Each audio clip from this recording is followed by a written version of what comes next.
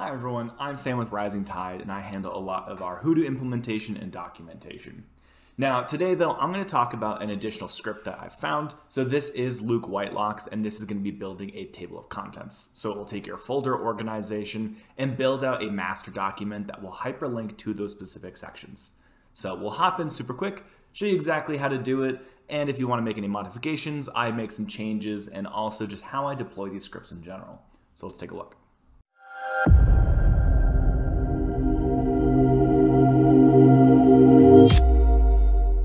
So this link will be posted below and we'll do a quick walkthrough of what we're doing here, but I'm going to the GitHub link to get the most recent version. And then what I did was I created a new document in VS Code here. I'm going to make a couple changes to this because I find it easier to set it up this way and also know that the API keys that I use in my videos are always deleted immediately after just because I'm exposing those. But I'm going to start off by doing a couple things. One of those is going to be getting rid of the original vault name, the API key, and base domain here. The reason that I'm doing that is I'm going to be installing the API module directly into my terminal, which I have down below.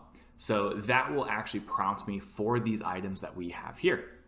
When I do that manually, I can actually skip this step, and I'm also going to make sure that my key is scoped to only post. So I won't have access to passwords, won't have access to deletion. I'm only going to make my API key to post for the sake of this, and then I'm going to get rid of that key. This is how I create my API keys. So I'm going to go into my admin tab, down to my API keys, and I'm just going to hit new. I'm going to call this TOC and I'm going to date it just because I like to know how long my keys have been existing or sitting around. Because I'm recording and showing these keys to you directly, I normally just take these down immediately, but I like to add a date. It maintains consistency and makes sure that I don't have keys sitting around that are active, that are over a month old or much longer. The next though are these additional configurations. I don't really need to scope this to a specific company, nor do I need this for the Magic Dash. So same with these other settings, I don't need to access passwords or anything else, so I'm not going to add those permissions. And then after I hit create new key, Hudu will give me that new form. So I have that right here and we can copy that and use this directly with our script.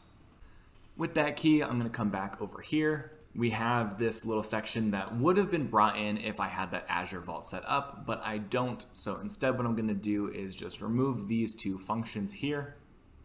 And then I also have my import module. So I'm going to actually just cut this out and then I can paste it on the bottom to make sure that I have the import function. And like most things, I like to test to make sure that my API key works. So let's get our new Hudu base URL. Now our new Hudu API key. And then I have that key copied to my clipboard. Oh, sorry, I have my other item copied to my clipboard. Go back here quick, grab my key, and then I'll paste this back into my terminal. Get my companies real quick. And great, we can see that that works. So I'm going to clear this terminal out to move on to the next part. So I've removed the extra fluff that I don't need. And the other part is going to be how we're importing those articles. So this works both for the global KB and also for companies.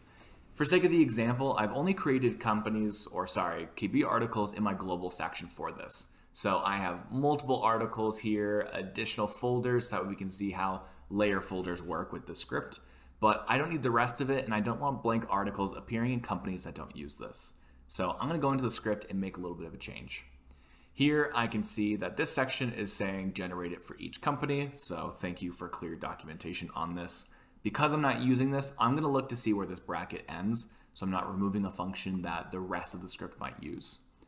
Now we can delete all of this, but I'm just going to comment it out just for sake of being safe. And in case I want to undo this at any point, I can just control / and bring that back in. But with this all set, all I really need to do now is run the script. So I'm going to roll F5 and it looks like we have a couple things come through. Let's see what that was. Oh, this is just our printout. In that case, I'm going to go back to my global knowledge base, refresh this page, and then here we go, our table of contents. This will let me to hyperlink to those specific sections. So if I have guidelines for whatever else, I can have a very in-depth article, but also know where it's located.